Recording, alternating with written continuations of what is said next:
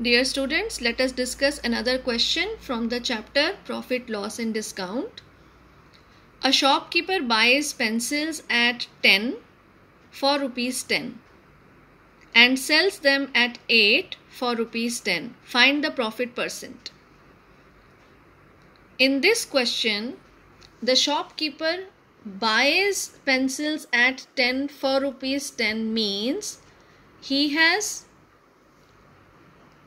taken 10 pencils for rupees 10. That means CP of 10 pencils is rupees 10, and it is given that he sells them at 8 for rupees 10. That means SP of 8 pencils is rupees 10. So first thing is we have to understand the language of this question. It is a little tricky. Now we have to find the profit percent. So for this we should have either CP of 10 pencils and SP of 10 pencils, or we should have SP of 8 pencils and CP of 8 pencils. So it is easy to find out from here CP of 8 pencils because it is given that 10 pencils have cost price rupees 10. So what will be the cost price of 8 pencils? It is rupees 8.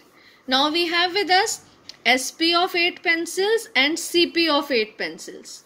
So in this transaction, profit will be SP minus CP. How much is SP? Because SP is more, that is why there will be a profit. So rupees 10 minus rupees 8, which is rupees 2. So profit percent will be profit upon CP into 100. So profit is rupees 2 on 8 pencils. So what is the cost price of 8 pencils? Please remember this. Do not take rupees 10. It is the cost price of 10 pencils. We have calculated profit for transaction of 8 pencils. So it will be 2 upon 8 into 100. Simplify this. You get profit as 25%. Practice more such questions. All the best.